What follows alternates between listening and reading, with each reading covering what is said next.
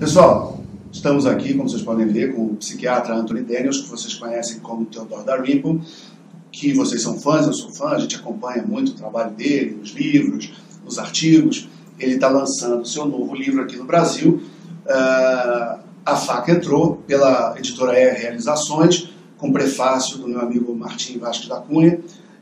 Recomendo, evidentemente, todos vocês comprem todos os livros dele, e esse aqui especificamente, e é sobre ele que nós vamos conversar agora. Thank you for your time. Thank you very much. So, let's start talking about your new book. So, what's about the main theme of the book? Well, the book is a memoir of my time in prison as a doctor. I spent 14 or 15 years working in prison, and I suppose the main theme is the mentality of prisoners as I saw it, as I understood it. And I hope it's amusing, but also serious. As what I understood about the book is that you saw some kind of pattern that the prisoners, they try to detach them for their crimes or their deeds, their responsibilities. So is that correct, and why is that so? Well, I think that is correct, and doing that, detaching yourself from your responsibility, is just human nature. We all do it, or at least I do it when I do it, and I think I'm human. If I do something wrong, or when I do something wrong, my first thought is to make excuses for myself. I explain it, I'm tired, or something, I've been provoked, or whatever it is, I make excuses. But there's a still small voice in the back of my head, which seems to be about here, which says, you're not telling the whole truth. But you think that the prisoners have this kind of sense too? I think they do, but the problem is that they're actually encouraged not to listen to it. Okay. Or at least they're not forced to, no one tells them to listen to it. If I can give you a concrete example, I'll give you a concrete example. I had a prisoner, and incidentally, this is part of the psychology of the real me. The real me is a very good person, irrespective of what I actually do. So this prisoner had thrown acid in the face of his girlfriend because he was very jealous. He thought she was having an affair, and he threw acid in her. Now, he denied that it's a kind of crime that is ramping up, no? Yes, it's increasing. Yes. But this was before the increase, actually. But he denied he'd done it, and I said, well, why are you accused? And he said, well, I can't have done it because I can't remember doing it. So I said, well, and he couldn't remember the time. So I said, well, if you can't remember, you can't really deny it, can you? And he said, well, I know I didn't do it because I don't do things like that. So a little while later, in the interview, I said, have you ever been in prison before? And he said, yes, he'd been in prison before. And what was it for, I asked. He said, well, I threw ammonia in a girl's face. So apparently the big difference is acid or ammonia doesn't count. And if you don't confront him with the absurdity of this, he can go on thinking that he is actually a good person who doesn't do those kind of things, even though there is in his mind, of course, someone saying, you did do those things. I mean, Nietzsche talks about that, my memory says I did it. My self-esteem says I didn't do it. My memory gives way. I think even Adam Smith wrote about the moral sentiments, theory of moral sentiment. So, if you never confront anybody with these lies, if they don't confront themselves, then they can go on thinking that they are good people, despite all the things that they do. And I can. It's easy to understand how bad it is for this criminal justice and to spread crime. But as a society, people are doing this kind of thing too. Yes. So can you tell what you think that's the social consequences about this kind of behavior? Well, I think... or mindset. Yes, the mindset. Yes, the mindset. Have very, very peculiar ideas. I never listened to the radio in England or anywhere else, and I never watched television. But once I was in a taxi, and there was a mother. She was being interviewed about her son, who had just been caught, I think, for his 256th burglary. And the phrase she used is, "He's a good boy, really." So you can see, but he is deep inside. Deep inside, he's a good boy. Apart from the 256 burglaries, he's a very good boy. He's nice to his mother and so on. And increasingly we think like that. And of course it allows people to behave very badly while thinking that actually I'm not a bad person. And this, it seems to me, to be generalized. And at a more intellectual level, we think that having the correct opinions is virtue. In the educated class now, having the right opinions is more important than how you actually behave. Yeah. Or the right stance. The right stance, yes. Yeah. That and know what this line is, about the consequences. People don't think about the real consequences about their ideas. The ideas are more important than the consequences. And the virtual side. Yes, yes. And we can see this in all Western world, huh? I think so. I mean, I think it's probably, I don't know about how bad it is in Brazil. It's bad. It's very bad. But well, I see a lot of it in England. And I mean, from some points of view, it's funny. I mean, when the mother says, "My boy is a good boy," really, you can't help laughing. But the problem is that no one actually, during that interview, no one said to her, "How can you possibly say your boy is a good boy, really, when he's done all this? When he has made the life of very many people miserable?" I mean, we laugh at the burglaries, yeah. but to be burgled is a very miserable thing. It makes you feel very unsafe. Yes. So, what can we do about it? Well, I think the first thing to do is to confront these, to have the courage to confront this kind of thinking. For example, the mother who said, "My boy is a good boy, really," probably has had a very hard life. That is probably true. And it's true in most cases of the criminals that I saw. They have had hard and difficult lives. But I remember a burglar came to me, and he kept on being caught, which means that he was a very incompetent burglar, because it's very difficult to be caught by the British police. Here too. Yeah. But nevertheless, he managed it, and I think quite often it's because they really want to be in prison, actually, in England. But anyhow, he said to me, "Doctor, do you think I keep burgling because of my childhood?" I said, "No, it's got nothing to do with it." And he was very surprised. Very surprised. He said, "Well, why do I do it?" So I said, "Well, you're stupid and lazy, and you want things that you're not prepared to work for." And you think he would be very angry, but he laughed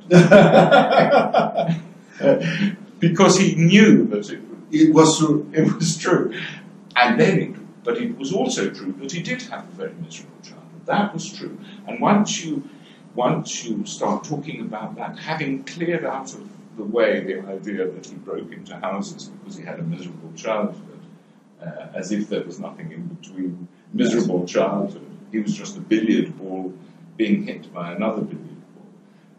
Once you got that out of the way, you could talk about his miserable childhood, his terrible childhood, and of course he did have a terrible childhood, as many of these people do. But we encourage, I mean, our society has encouraged people to have terrible childhoods, actually. And yesterday you talk about that you really don't see a real connection between this kind of social or economic background and the tendency to do crime. Well, not poverty. Poverty does not explain crime. If you take Britain, for example, it is true that in most societies, most criminals, at least of the cruder kind, I won't talk about the Brazilian kind of criminals, but robbers and the burglars and the murderers and people who are violent. It's true that they come from, on the whole, they tend to come from the lower social echelon. But if you look at a country like Great Britain, for example, the fact is that criminality has increased along with wealth. If you look at the figures for 1900, or even earlier actually, the poverty was incomparably greater than it is now. I mean, there were people who didn't have enough to eat, there were people who were starving, they lived in very crowded conditions, they had really very, the kind of life that almost nobody has here, and maybe it exists in the northeast of Brazil, I don't know, but certainly I doubt whether it is as miserable even in the worst favelas of Sao Paulo as it was in London, in 1900. Yet, and even during the Great Depression, for example, there were more there are now more robberies in a month in one borough in London than there were in the whole of Great Britain in a year in 1920 or 1930. So this can't possibly be explained by poverty. And what is the source of this kind of mentality? Who are the people that are like sponsoring or defending this kind of view that you can't be detached of what you do, what you think, Well, they're all. I blame psychologists, sociologists, criminologists, journalists. They are the principal cause. The usual suspects. They are the fundamental cause of crime. Well, I mean, I'm joking a little because, of course, the immediate cause of crime is almost by definition the decision of the criminal to commit it. Yes. But his decision is effective. And it's a kind of idea that is almost being prohibited to say that you have to blame the criminal for the crime. Yes. But I mean, legally speaking, at least in Britain, and I'm sure it's the same in Brazil, in the legal system, the person has to know what he's doing in order for there to be a crime. Because if he doesn't know what he's doing, it's not a crime. Therefore, he must have thought about it. He must have decided to do it. That decision can be instantaneous, of course. Yes. But he has to have the mens rea, the guilty mind, before he can be charged with or convicted of a crime. So that's the first thing. However, of course, people's mentalities are changed by ideas, and actually they receive their ideas from intellectuals. The ideas filter down. Let me give you a concrete example. I met a young man who had stolen 600 cars, and he'd made quite a lot of money from doing so, but eventually he was caught. And he said to me, "Do you think I'm addicted to stealing cars?" In other words, this was a kind of illness, because people now believe, in my view wrongly, that addiction is a straightforwardly an illness. It's like Parkinson's disease or multiple sclerosis. It's something that just happens to you. It's not something and you can do. There's nothing you can do about it once you know. And that's the official line of the National Institute on Drug Abuse. If you look on their website, they'll tell you that the addiction is a chronic relapsing brain disease, and that's all there is to it. Anyway, he said, do you think I have an addiction? Now, the interesting thing is that not very long before, the idea that stealing cars could be an addiction had entered the academic literature, and you saw diagrams of the neurological circuits, which meant that people who stole cars were stealing cars because of something going on in their brain, which of course they couldn't control. They couldn't do anything about. Now, I don't believe that this man would have said that, would have developed this theory by himself. I think he would have heard it from somewhere, even if it's just as a rumor. Okay. In Brazil, we have a kind of line of thought that when some politicians are going to jail or being charged, prosecuted, they are saying that we all are corrupt now. So if you cheat in the like in school, or if you try to avoid a parking ticket with giving some bribe to the policeman, you are equal to the politician that steals $1 billion, because we are all corrupt. It's a corrupt society mentality. What do you think about this kind of line of thought? Well, this is the usual kind of way in which all limits, all borders are dissolved. So, as you say, there's no difference between small things and large things, because, of course, there is a continuum. I'll give you another concrete example. In England, the age of consent to sexual relations is 16. So before then, it is what in America is called statutory rape. Here is 14. Okay. Now, what I discovered was that men who went to prison for having sexual relations with underage girls, they said often that the parents were complicit in the situation. And that was actually true. I was able to find that was true in quite a number of cases.